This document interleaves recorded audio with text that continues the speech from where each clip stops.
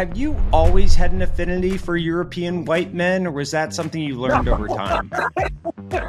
No, that's kind of just the way it turned out. Welcome to the Logan Bartlett Show. I am your host, Logan Bartlett, and this is a show where we go behind the scenes with the most influential founders and investors in tech. We cover a lot on the show, from the hottest takes in venture capital. I think San Francisco is the next Detroit. The great next company is likely to be started by somebody that's totally unknown. To debating the future of crypto. How you actually convince somebody to marry you and have kids is beyond me. You're like a fucking wind-up doll that somebody behind you is just pulling, and you're saying the exact same thing over and over and over again. To the truth behind some of the biggest headlines in tech over the last decade.